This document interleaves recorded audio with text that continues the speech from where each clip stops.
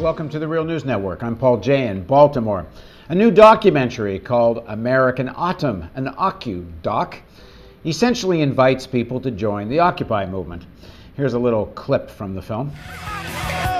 There is something more important than the richest people becoming richer when we have the highest rate of childhood poverty in the industrialized world. When is enough enough?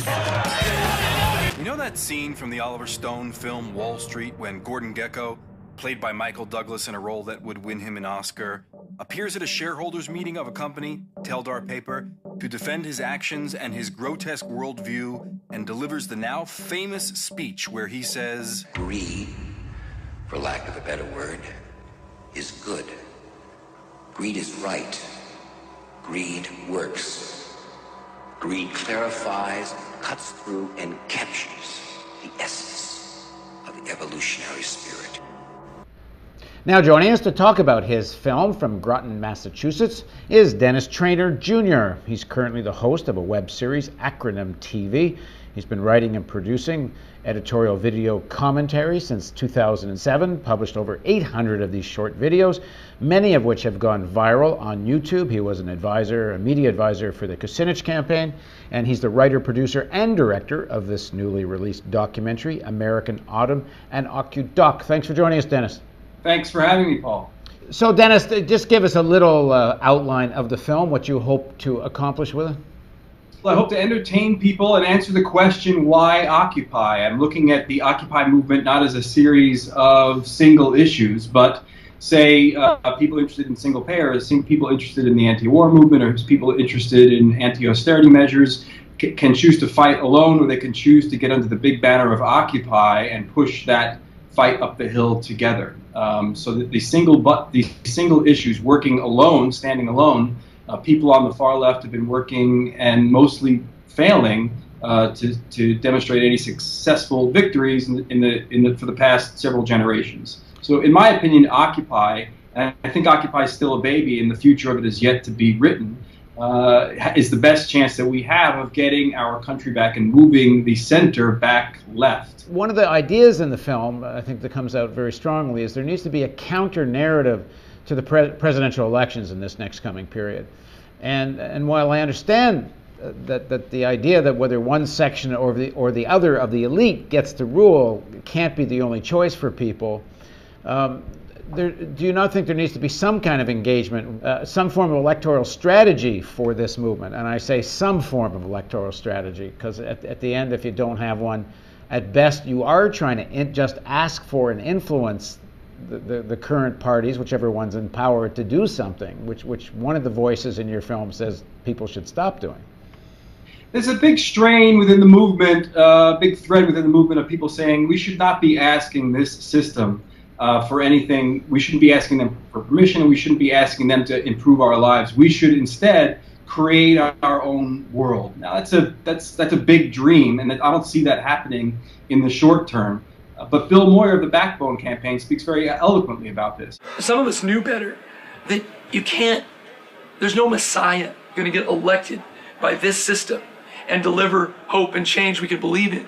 So how will the Occupy movement that has wisely stayed away from promoting political parties or individual politicians navigate the minefield of the potentially co-opting force that is the presidential election cycle? So voting, yes, people should go and vote their conscience, or they should vote tactically, they should do what they will. I don't think that this movement should be wasting too much time or energy on the electoral process. You saw big fights within the movement happening about in the wake of the Madison, Wisconsin failed recall effort of Scott Walker, and people splitting hairs over strategy and should we back Democrats who are only slightly better than Scott Walker. The Democrat that was put up against Scott Walker there was just almost as anti-union as Walker himself. So should we be? Is it true to say Obama is a more attractive presidential candidate? A little more, yes, than Mitt Romney, of course. Am I going to personally waste much time working or campaigning for the Obama administration? No, of course not. And what about some of the alternative parties that espouse many of the ideas that you see in the Occupy movement, whether it's the Rocky Anderson candidacy with the Justice Party or Jill Stein with the Green Party? What's your attitude towards that? I think that the Green Party has been working towards a lot of the things that most people within the Occupy movement who are very young and newly awakened to the movement, that the Green Party has been working towards those for decades. Unsuccessfully, part of that could be some organizational problems within the Green Party, but a bigger part of it, as Ralph Nader has pointed out on Real News over and time again, is the exclusion from any other candidates from the conversation. So I think that, you know, for people who live in states that Obama is going to carry, if you're really worried about that, if you can't find it within you to vote your conscience and find a candidate that you are attracted to, then you can vote tactically and give your vote to Jill Stein. Now, maybe the Green Party and Jill Stein and Sherry Honkala can get a little bit more of a slice of the conversation if they get 2 or 3 or 4%. This is a tactical vote, and for me, that's how I approach the election.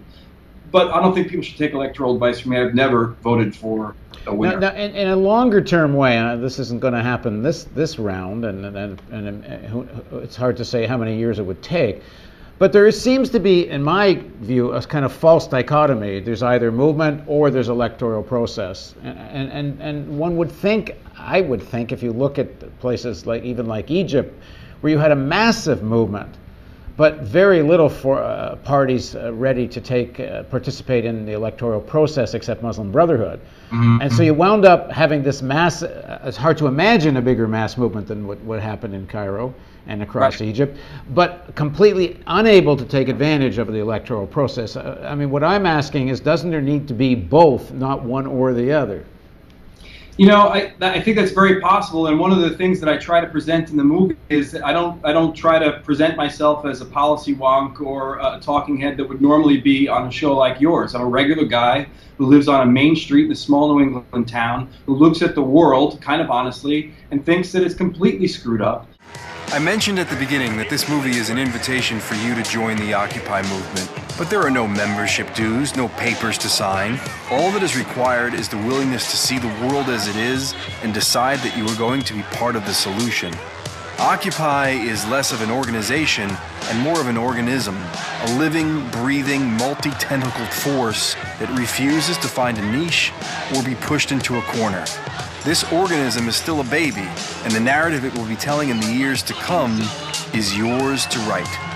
Greed is a homicidal force in our culture, and that we need a cultural shift. And someday, if we can shift the culture, then perhaps we can shift the body of government that governs for, of, and by that culture. Right now, to say that we have a government of, for, and by the people is a cruel joke. You know, Citizens United may have been the last nail in the coffin, but the giveaway and the corporate takeover of our government's been a process that's been going on for a long time.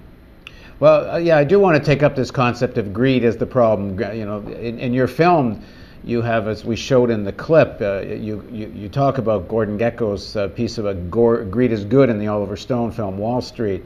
Mm-hmm. And there was a mass movement against greed, and it had a great effect, and that's called early Christianity. And it eventually got assimilated by the state, and part of the issue is, I think, that is there's too much emphasis on the idea of the morality, rather than, you know, how the fundamentals of the system, and the most fundamental thing about the system, how stuff is owned. I mean, I don't know how many ordinary people, if they were given controlling shares or even just a big stake of Goldman Sachs, you know, wouldn't all of a sudden discover greed is good, in the sense that it's sort of inherent in the fact that if you own the commanding heights of the economy, and corporations are about making maximum profit, not modest profits, not reasonable profits, you know, that is the essence of a corporation, to make maximum profits, then why is it about greed? Why isn't it about who owns it? And then the issue of public ownership obviously emerges. Paul, I do think it is a moral issue that I hope that the Occupy movement can awaken something in the culture that sees a shift in that. And like you said, you know, in the past year, we can now talk about capitalism as not, you know, something that's the be-all and the end-all. We can question it without being painted red and painted into a corner. So in the infancy of the movement, we've accomplished that, opened up the door for people to think about a new way, a new system that should govern the way they go about their lives. Okay, well, there'll be a link to Dennis's film underneath the player here if you want to take a look. Thanks very much for joining us, Dennis. Thank you, Paul. And thank you for joining us on the Real News Network.